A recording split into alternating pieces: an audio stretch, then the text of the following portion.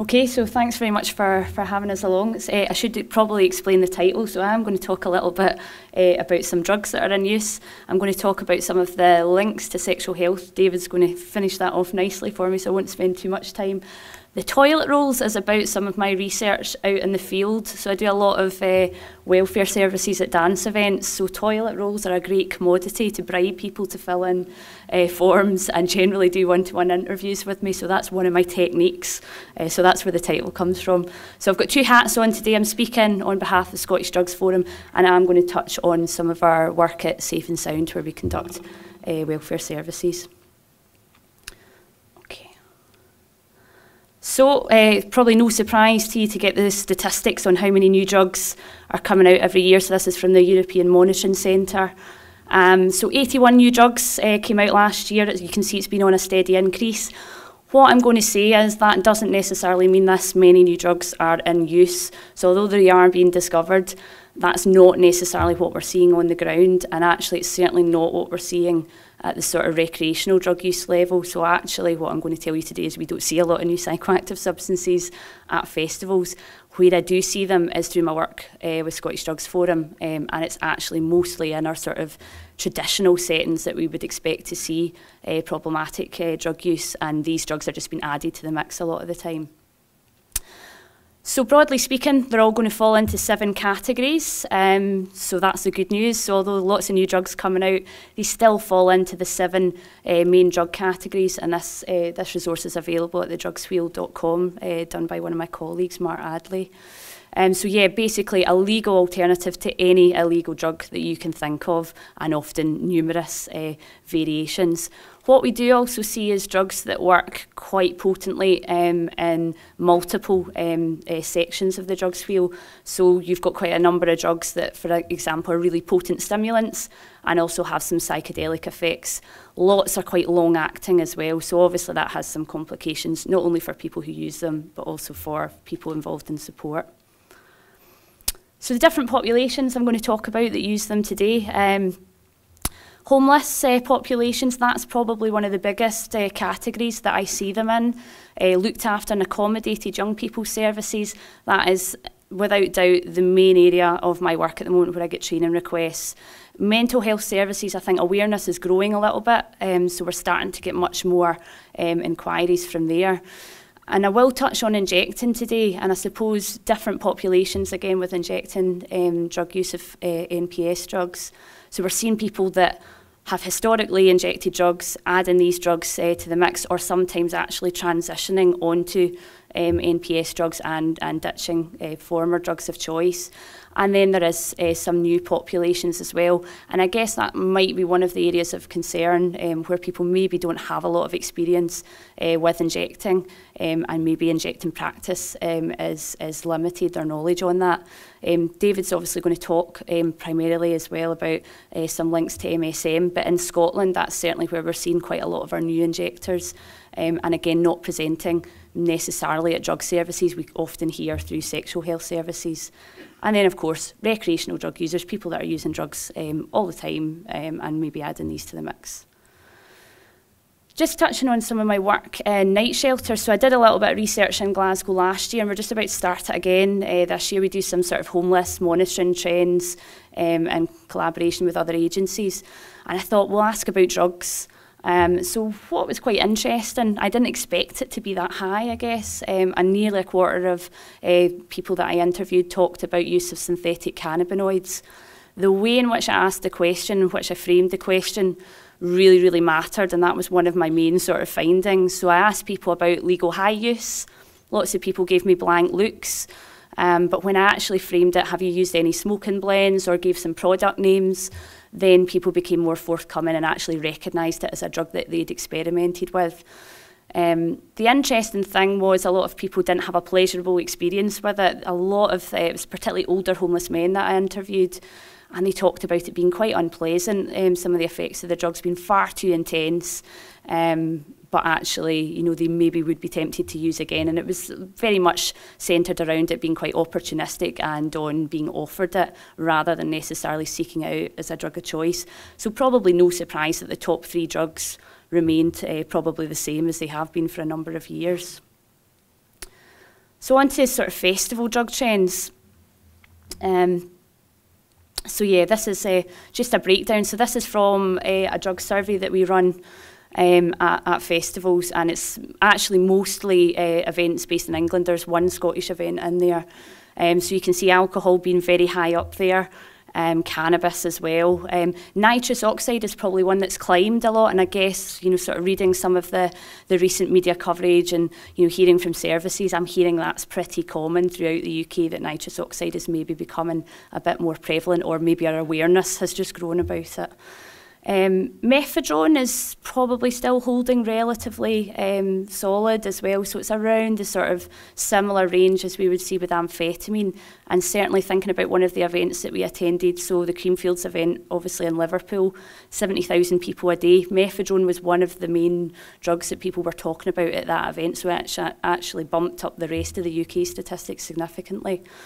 The mystery white powder is an interesting one. So this is where people use a drug where they have no idea what it is, so they may not ask what it is, or they may find drugs on the ground and use them. So quite common actually at dance events, so people maybe find drugs that have been disposed of or that have been dropped and then figure, well, it's free drugs. What I should say is when I did this work in Scotland, so this last year I did all Scottish festivals, Scotland was twice the UK average, which is quite interesting. So there was something that was telling us about like cultural aspects in Scotland and maybe more likely to take those kind of risks. If I also think about people presenting in crisis at a lot of the festivals, I have to say the Glaswegian contingent was pretty high. So it was definitely the majority of people we saw were from Scotland. Ireland was a close second, I have to say, and then the rest of the UK after that. So that was quite interesting. But you can see how low NPS is in comparison to some of the other traditional drugs. So basically festival goers prefer the drugs that they always have done.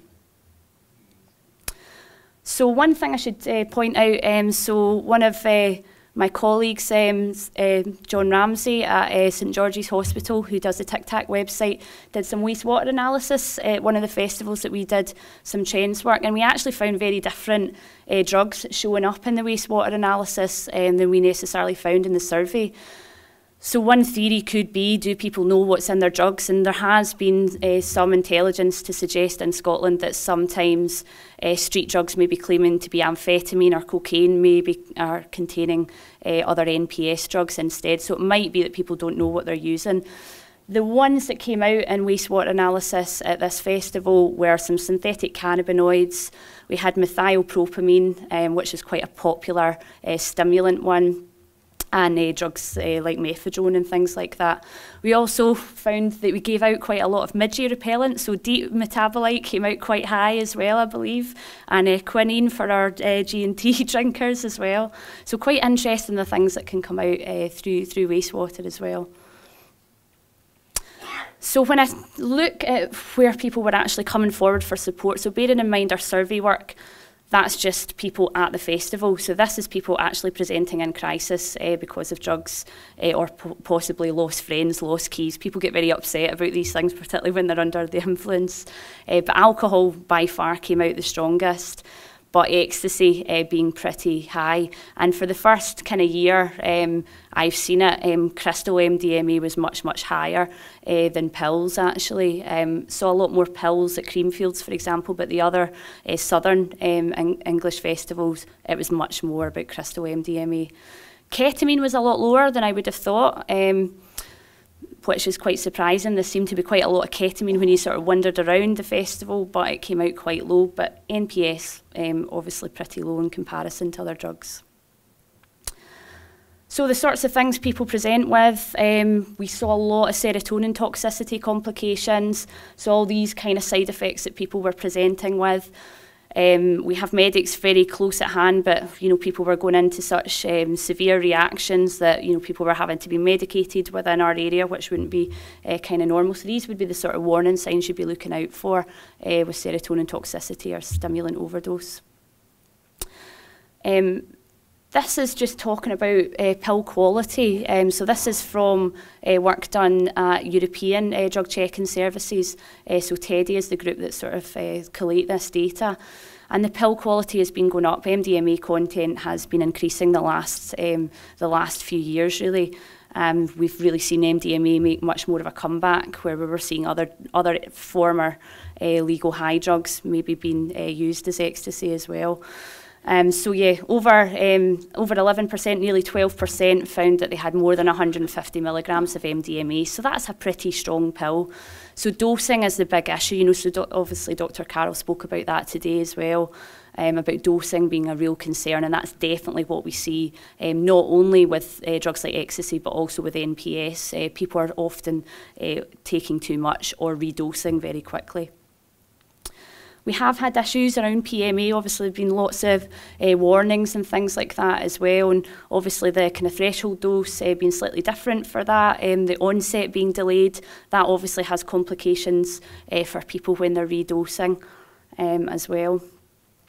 Here's one tablet that we had in Scotland, and all the different drugs that were in that tablet. So bearing in mind perceptions of ecstasy use, you know, a lot of people that I work with do sort of see certain drugs as better than other drugs, and you know, there is a kind of acceptability about ecstasy, but obviously worthwhile just remembering some of the issues where we don't have access to pill testing. Then ecstasy can contain different things, so obviously quite a range of compounds in that one tablet. So just talking about the different types, so stimulant, new psychoactive substances. In the UK, we seem to like brand names. That's quite different, is my understanding from work that I've done in Europe, where it's much more common to buy under the chemical names. So the kind of products that we're sort of used to hearing about, things like Gogain, which is obviously a cocaine substitute. Poke, I believe, in parts of England is quite popular. Burst is a really big drug in Edinburgh at the moment, and we've got quite an issue with people injecting this compound. We find that the active ingredients actually tend to be similar things, though. So it's either methylpropamine, which is, you know, a kind of amphetamine, or ethylphenidate, which is an analogue of Ritalin, basically. So these are the sorts of common active ingredients. Sometimes what we see with branded products is we see a mix of compounds, so it might contain something like methylpropamine, and it might also have an empathogen type drug, so something like MDAI, for example, as a mix. And then our synthetic cannabinoids, that is definitely the ones that I would say are causing us the biggest problems at the moment. So if we think about THC being a partial agonist of the cannabinoid receptors, and my understanding of, you know, the majority of the synthetic cannabinoids is they are full agonists, so that means that there are potency issues for people that are dosing. And often people are talking about using quite high doses with these, or certainly dosing in the same range that they would with cannabis, and that's far too much. So that means we are seeing more pronounced side effects, so much more things around mental health, you know, psychosis, paranoid, you know, delusions and things like that. So that's kind of what we're seeing with the synthetic versions. And then another growing category, I guess, is unlicensed benzodiazepines. So these are used in other countries around the world, not licensed on prescription in the UK, so they fall outside our current legislation. So we had phenazepam was around for quite a long time. We have controlled that more recently. So the ones that we tend to see now are atizolam and diclazepam. Again, real potency issues with these substances, so 1 milligram being equivalent to 10 milligram of diazepam. So that has real implications for dose if people aren't aware of that dosing issue. So certainly users that I've interviewed, they talked about the tablets being very small, they're almost sugar pill sized, and them saying like they're really tiny, so I just took handfuls of them, and obviously not realising to adjust the dose. They do show up in street Valium as well, that is possible. So that's another concern where people maybe think they're using Valium and, you know, potentially using too much by accident. So I guess touching on injecting new psychoactive substances, the majority seem to be water soluble. I've been doing a wee bit of research with these recently, just doing test purchases and then preparing them for injection just to see how they dissolve. What I found more recently is some of the bulking agents that seem to be used, they just don't dissolve at all. So there's one product that I bought recently had a bulking agent, microcrystalline cellulose, which is sort of wood pulp, you know, so used in paper, used as a bulking agent for tablets and things like that. And basically, in preparing this product, massive amounts of residue were left in the spoon. My understanding from interviewing some drug users about this is that they were feeling that they were losing a lot of the drug, so we're actually not filtering sometimes. We need to do a wee bit more research and more delving into that, but that's what I've heard sort of anecdotally from people that I've spoke to. The compounds themselves do seem to be pretty irritant as well, so not only irritant to inject, but also to mucous membrane, things like that as well. The issues with people buying branded products is the active ingredient is going to change. So it might, you buy Burst one week, it might contain a different active ingredient, or it might contain multiple active ingredients. Obviously, where people are intravenous use, really quick onset, and some of the drugs working quite similar to cocaine in that they vasoconstrict. The kind of patterns we see with injecting, real frequency of injecting. So I've interviewed 2 people fairly recently that talked about cannula use, and this was primarily for use at sex parties, and that's just because they were obviously injecting so much through the course of the evening that they felt that that was a safer equivalent. How they'd found out to insert the cannula was watching a YouTube tutorial, so obviously not the best method maybe to do that, so quite high risk there as well. We see real binge patterns as well, so not uncommon to other stimulants. And then the implications for sexual health, people report maybe higher risk sex, rough sex as well. And I should stress that whilst we sort of hear reports about this from men that have sex with men, we also hear it from heterosexual clients as well. What we do see is where people go on a massive binge is they just totally miss medication. So that might be prescribed methadone, for example. It might be ARV medication, things like that. So people report these kind of implications. What people say about injecting, it's pretty painful. Some people talk about feeling like it's injecting some sort of corrosive acid or something like that. They talk about maybe not getting that many hits per site. What's not clear at the moment is this all about the compounds? Is it about cutting agents? Is it about injecting technique? Or is it a mixture of all of those things? So I think there's definitely a bit more work to be done. This is just some of the injecting wounds recently from clients in the Lothians. These are probably some of the better examples of it. So we see really, really significant injecting complications, not unlike what we would see with other drugs, but what we are seeing them is them develop much quicker than we would necessarily expect with other drug use. So I've got some quotes from people that I've interviewed. So this was someone who had never injected before, had been a long-term heroin user and a heroin smoker, and had injected this product Burst, and had actually, the first time that they injected, they accepted a pre-filled syringe. So obviously massive risk there of not really kind of knowing what to expect, and injected in the groin as well. So you are seeing quite high levels of risk taken with some of the compounds. This was someone that I interviewed about chemsex, so they were just talking about sober sex, not cutting it anymore, and I'm sure David's going to kind of touch on, certainly some of his clients and some of the implications for his clinic. This one, so a synthetic cannabinoid user, so this was quite an interesting client because this was someone that had been a really long-term cannabis user and actually had switched to synthetic cannabinoids because he worked in the rigs in the north of Scotland and had got a job, was going to get drug tested. So that's useful sometimes, just thinking about why are people choosing NPS. We're hearing it's not so much recreational drug users, it's actually more people that are maybe already in services or potentially people that we don't know about as well. And part of the drivers for use seem to be around, availability, price, and this factor that they may not show up in drug tests. It's generally not on preference, is my understanding with the majority of clients I work with. The last one, that's got to be my personal favourite. So this was someone at a festival and they said that their vision went purple for about 10 hours. It felt a lot longer than 10 hours because I remember going off shift, coming back and they were still going strong. So so quite potent effects from that one. So harm reduction, really important to just touch on that.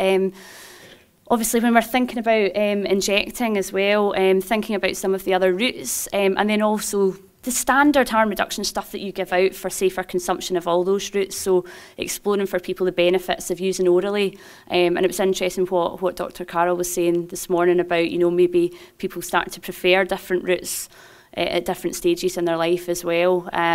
So exploring why are they using a certain route, what are the benefits for them, and what are the ways to reduce some of those risks. So obviously thinking about safer smoking, safer sniffing, rectal administration may be appropriate for some where they're injecting as well. That might be an alternative for them.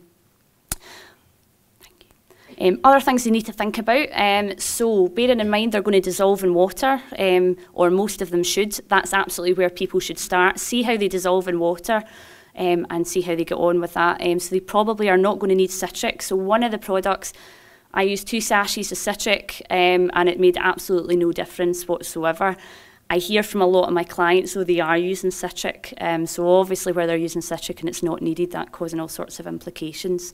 They're also not going to need heat. People talk about some of the compounds solidifying in the barrel where they've applied heat. So although it might dissolve temporarily, it then sort of comes back together.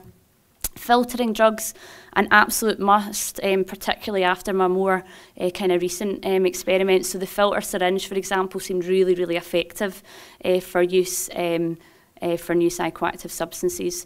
Obviously stuff you already give out about rotating of sites, and most importantly is about the dose. And you can see we've done this sort of comparison to a match just to contextualise it for people. Where you're talking about people particularly being really under the influence or on massive, you know, 4-day binges as well, judging by eye is going to get even more challenging. So if people can be using scales, that's great. But if not, if they've got some sort of visual scale so they can work out what the active dose might be, that's useful. So just touching on, different needs of clients. Bearing in mind some of our new psychoactive substance users, we are seeing some new populations. They are much less likely to come to a drug service. And part of that's about maybe not seeing their use being problematic, not necessarily seeing these in the same vein as other drug use. Clients much more likely to be in employment, education, housing. A lot of clients I've worked with are, you know, maybe minimise problems to do with their use or don't connect it with the drug use as well. And then, you know, kind of all the things that we normally see, multiple needs and the sort of different levels of risk taken with different groups. So what are the barriers that people tell me about accessing services? A lot of mainstream services still have opening hours that are like 9 to 4, half 4 or whatever. It just doesn't fit with a population that maybe is in employment, for example, and just can't access in those hours. So out of hours clinic's really important. People talk about not seeing their use as a problem. Again, where people are maybe in employment or there are other factors, they may be really worried about confidentiality issues. They also have less awareness of what services offer, so they're not in the system, possibly, some of the newer users. People talk a lot about services being set up for our traditional drugs, so, you know, a really strong opiate focus, or maybe, maybe used to dealing with cocaine and crack cocaine, but maybe not dealing with some of the newer drugs. The branding of the service is really important for that. So I don't know how it is here, but certainly in Scotland we love things like the drug problem service, the addiction service. You know, it's just the wording isn't particularly embracing of people that maybe don't see their use as problematic. So thinking just a question for you, know, does your current service provision appeal to new psychoactive substance users? So obviously bearing in mind you will have this mix of people already in service, maybe using these drugs, but potentially new populations. Some of the things I would suggest to engage with new users, think about how easy access is, think about more specific services, and we've got some great examples. We've got things like the Club Drug Clinic, Crew based in Edinburgh, that are tailored to psychostimulant users. Think about those interagency partnerships. So, for example, embedding sexual health with drug services, more cross-working with mental health and drug services as well. Think about how friendly your service environment is to potentially new populations. Assessment as well, how you frame your questions about some of these drugs is really important. Think about how close to the scene you are. User involvement, always a great thing to do. And, you know, involving them in design of the service and maybe tweaking the service as well. Just before I finish off, I'm going to touch on the media reporting and how that kind of drives NPS use. So there has been some research, and I can't remember what university it was now, but they talked about, every time there was kind of headlines, use was spiking in some certain areas. So we have here extra strong ecstasy pills. So the police happened to tweet this out at a festival I was at, and then all I had all weekend was everyone going, where'd you get those pink ones that were tweeted out? So 6 times stronger ecstasy, I think, was the tweet. So obviously how that communicated to people was like, that's absolutely brilliant. Then we've got this next one about this legal high's left someone naked in Tesco, these things that happen. Got to be my favourite about ripping your scrotum off as well. So I'm not sure of the accuracy of that claim. And more latterly, I've been the victim of this myself this week. So one of my injecting booklets that I wrote in combination with the NHS, the Daily Record and the Sun got hold of it, even though it's been out for a number of months, and got quite excited about the fact that we'd talked about rectal administration. It's on the back page, interestingly enough, so they skimmed over about 10 pages of the booklet and got very excited about the rear elements of it and all sorts of headlines about bum advice and things like that. So it was absolutely ridiculous stuff. So, just to talk about different publications, so our injecting booklet is on our website. This is it here. It's free to download and feel free to use and adapt it. Publications that you can get, Mike Linnell's publications, again available on Exchange Supply's site. Obviously HIT's publications as well, so I saw them on display today. The CRI website, Strange Molecules, all places to get more sources of information. And also just highlight Drug Watch, which I don't know if people are aware of, but it's just a forum that's basically workers in the field that wanting to create basically a bottom-up early warning system was the idea.